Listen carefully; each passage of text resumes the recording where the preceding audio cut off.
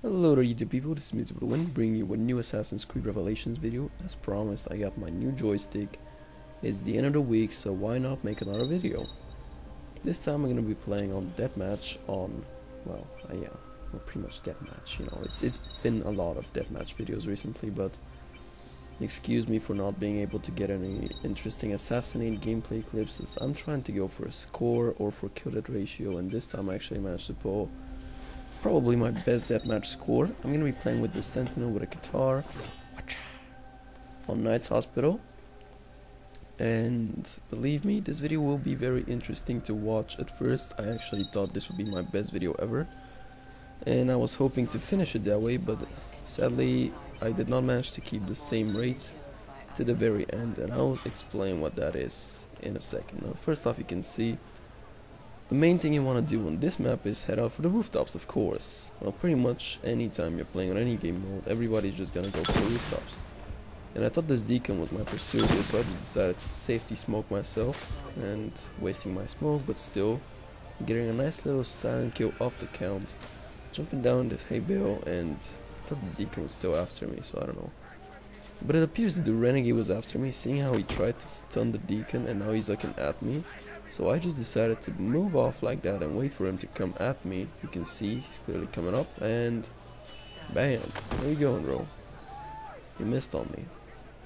So here we come to our first conclusion. What should you do when you spot your target or pursuer?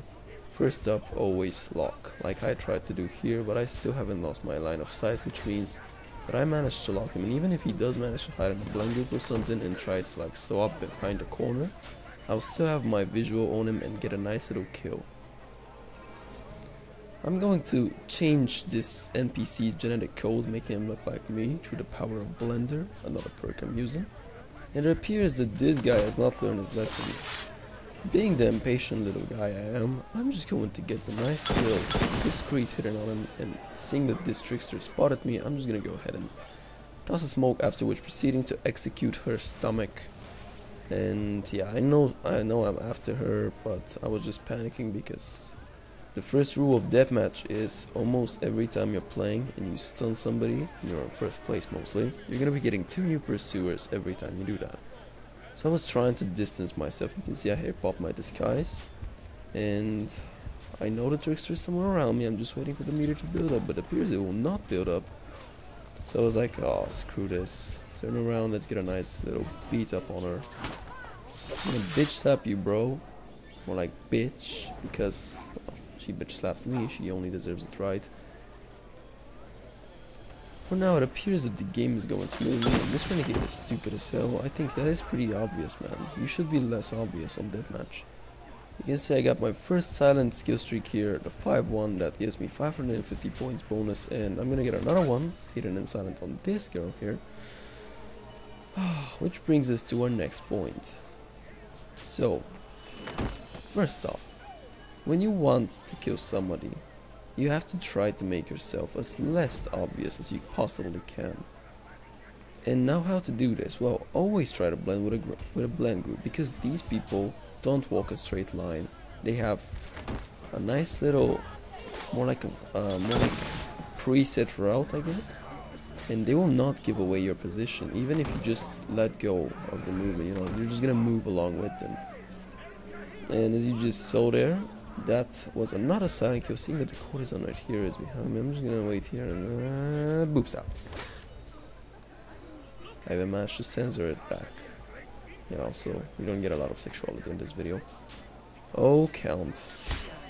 Have you missed my punches? Because I thought that kicks were enough for you. So that's how I got my second silent kill streak, and proceeding to kick this Tasbian in the stomach area yet again. I will delay the inevitable of me dying. Because let's face it, we're playing deathmatch and there's 10 minutes here. There is no way that anyone can survive for 10 minutes. Oh, courtesan, come closer. I need my focus for my variety. Apparently nobody told the courtesan that smoke in the ground while I'm on the rooftop is not going to do anything. So I'm just gonna jump on her head like that, because she is stupid. And that was another silent kill, so yeah, that counts towards my silent kill streak as well. until eventually I get many pursuers.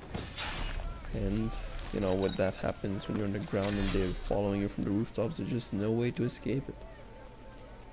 So yeah, congratulations. It's been around 5 minutes or so, I don't know.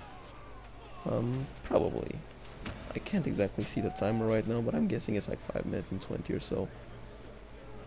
And yeah, it was about time I die. You will not learn, will you, Deacon? That the variety is the point of this game. Because using only smoke and mute, I've actually thought about it, and I think it makes my video seem a bit noobish. So I was trying to pop a nice little smoke in this courtesan, but hearing whispers I wanted to toss it in my ground, and come on! Nothing happened, because I don't know, my new joystick is a bit stiff. That's what she said. So yeah, the buttons are not yet like that much manageable, but still, also the select and the start button on the back of the joystick, I don't even know what that's. So yeah, also as I was saying, this is a variety clip idiots. This is a variety gameplay. You can see I'm not using my default class, the smoke and mute or the smoke and poison. I'm using disguise and smoke, which is the variety for me, and trickster get trapped in there. Yeah. Now disguise is actually a really good ability that most people don't utilize, but when you're playing on deathmatch, disguise is probably the ability that will help you win the most. Now, seeing that Discount actually spotted me here, I'm just gonna head for the rooftops, hoping that he misses on me, and in case he doesn't, well, I'm just gonna tomahawk this courtesan's head. Oh boy, we got ourselves another variety bonus, haven't we? That's a lot of points there. That's a lot of points. And I thought I was gonna get more, but you see the Deacon bouncing on my head yet again, and yeah. I was thinking about switching to the smoke and mute, but I just decided not to. I mean, come on, let's face it, it'd be way too boring if I switched to the most overused class ever. Even though it is the best class to use, because let's face it, smoke and mute, it works both offensive and defensive. But let's think about it, so does disguise. I mean, you can pretty much disguise yourself and stun your pursuers, or you can disguise yourself and pop in a nice silent hidden kill from a blend group. I was trying to distract myself here, seeing that the Thespian was actually after me. But what do we know? The trickster is also there, so why don't we try to kill her? Oh, Count. You foolish Count. I'm hearing crazy whispers, which means that one of these guys is actually my pursuer. And you can see there, the Renegade, I actually lured him into killing the other NPC that was in the blend group, using Blender of course. So that's a bonus 100 points for me after the kill, but I can hear even more whispers right now, so I was thinking what to do now. Now I was thinking that one of these will eventually be my pursuer, so I decided to pop down and start kicking the hell out of everybody. But I only managed to stun one NPC, if that's even counted as a stun. And I lost my contract, after which I have 2 pursuers, now 3, and you can see we're pretty much in the Royals cruel part, because my blend group is going outside of the map, and off to the rooftops I guess. Because let's face it, having no idea where my courtesan, step away. Nobody has to. Right, and after having no idea of where my target was, the only way to deal with these things is to head out for the rooftops or another blend group. And seeing that there was no blend groups around me, I just decided to head out for the rooftops. And managing to get only one stun before the Deacon once again pounces on my head. I don't know what that's all about. I have no smoke, but I know for sure that one of these guys is actually my pursuer, so I was just trying to trick the Deacon into coming here. And he obviously had no idea that I was disguised. That's the point of disguise.